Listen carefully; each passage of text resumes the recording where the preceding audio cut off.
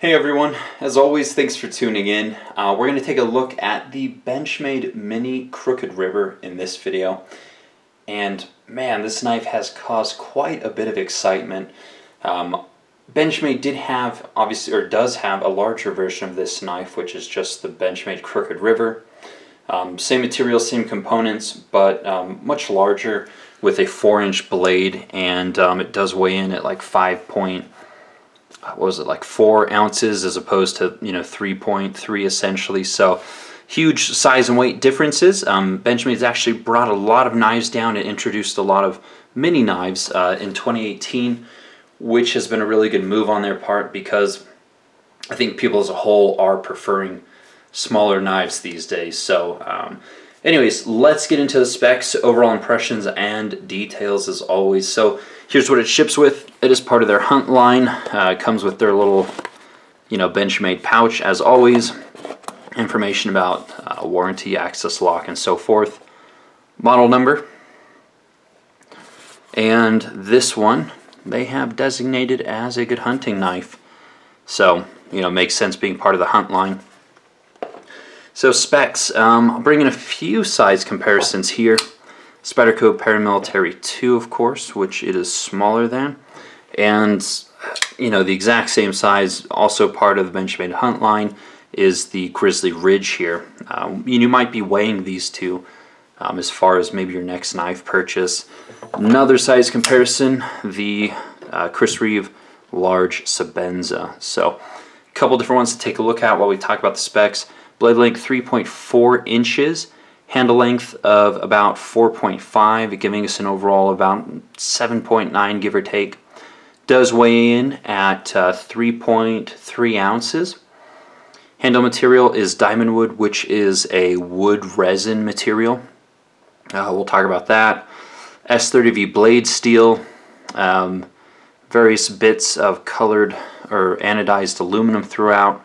Orange backspacer, so on and so forth. And it does use the axis lock, of course. Handle thickness 0.52. Let's look at it next to the Parrot 2. There we go. And I think that is it. It does run on phosphor bronze washers, of course, as almost all the axis locks do. There's only one model that doesn't. Let's see if there's anything else specific to this one as far as the specs go. The bolster material is aluminum, and I think that is pretty much it. Okay. Alright, let's move some of this other stuff out of the way. I think we'll bring this one back in to talk about, because again, you might be comparing the two. And yeah. Oh, the price, $190 essentially. It's like $187. The larger version that has the 4-inch blade instead of this 3.4-inch blade is about $10 more expensive. So it's not so much price when you're comparing the large to the small. It really is the size and how does it fit in your hand. So overall impressions, to be honest, very impressed with the knife. All the fanfare that it has received thus far, which has been quite a bit, I think is well deserved. It's very comfortable in the hand. It's very ergonomic. It's obviously a beautiful knife, which is important. If you're walking up to the knife counter, you're not going to start with the ugliest knife in there and think, oh, that's the knife for me. You're going to find something that looks good and then go from there. So, aesthetically, this knife has got a lot going for it. Beautiful overall lines. It carries very well. It's, fairly, thin in the pocket. Nothing to catch, essentially, going in and out. And this one's really well centered, really smooth. I mean, again, it's a really nice piece, certainly.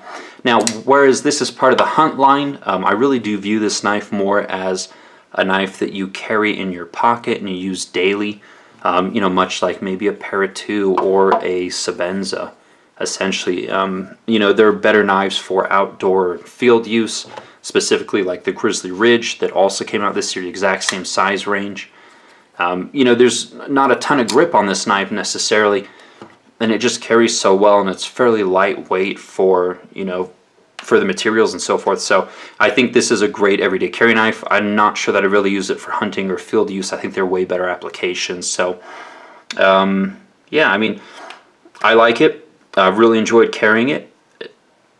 Everyone I've handed it to has really liked it as well. So I think it's another really popular piece for this year. Now with the larger size, they do have different versions. They had one limited edition that had a different type of what is this, the diamond wood, had like a decorated aluminum bolster and so on and so forth. But I imagine, as popular as this one's going to be, they're probably going to do a gray G10 version. Ideally, in a perfect world, I'd love to see one with a carbon fiber handle and an M390 blade, or 20 CV or one of those. So Benchmade, let's make that one happen. I think the design is good enough to merit several different versions. So let's take a look at it in a bit more detail now that we've gone through the specs and I've given what I hope is fairly comprehensive overall impressions of the knife. But kind of almost a clip point style blade. Pretty sure they list this as hologram, but it feels like a flat grind. See on the spec sheet here. They don't list. It feels like a flat grind to me. Could be a very slight hollow to it. Either way, I mean, the blade stock's not terribly thick. What is it? It's coming in at 0.11 inches, so fairly reasonable blade stock. Behind the edge, reasonably thin. It's not super thin, but with S30V blade steel, this isn't a knife that you want to get like paper thin behind the edge, because S30V can chip depending on what you do with it. So a little bit more meat behind the edge is probably going to help that from chipping a bit. No jimping up on the spine. Again, another reason why for outdoor or field use, the Grizzly Ridge might be a better choice with the various jimping they put on it. It's kind of an elegant gentleman's knife to an extent, especially with the wood. But even with carbon fiber, I think it would also still remain a gentleman style knife. Thumb studs, of course, standard Benchmade thumb studs. They work well. Really nothing to say about them. And here's the writing on the blade. This one is, again, designated prototype, S30V blade steel. Decent sharpening notch in there. Benchmade's kind of recessed jimping here on the handle, which kind of works, kind of doesn't. Again, I don't really think it's needed on this knife. I don't think this knife is really suited to purposes where you need a lot of jimping or texturing on it. So anything else on the blade? The secondary bevel is pretty consistent throughout. This one looks perfect. So, and it's razor sharp, hair popping sharp. Again, really well done in that regard. So here's the handle. Again, those aluminum bolsters with an aluminum pivot collar that has been anodized orange. The diamond wood, again, a resin wood material. It's real wood, but it's obviously blended or impregnated with resin, which is important because real wood that has not been treated would warp on you, which is going to throw off probably the centering, create large gaps. Obviously, partially synthetic is a much better choice. So